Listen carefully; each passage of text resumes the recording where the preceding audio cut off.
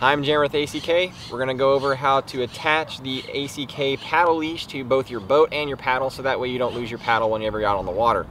The first thing that you're going to want to do is locate a position on the boat that you're going to want to attach the leash to.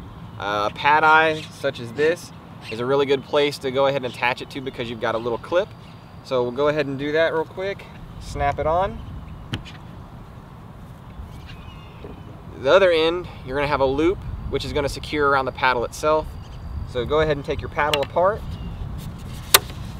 slip your loop over the paddle, and tighten the loop on the paddle. Then put your paddle back together,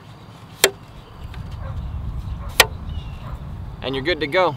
That's going to keep your paddle from getting lost while you're on the water if you ever accidentally drop it in there.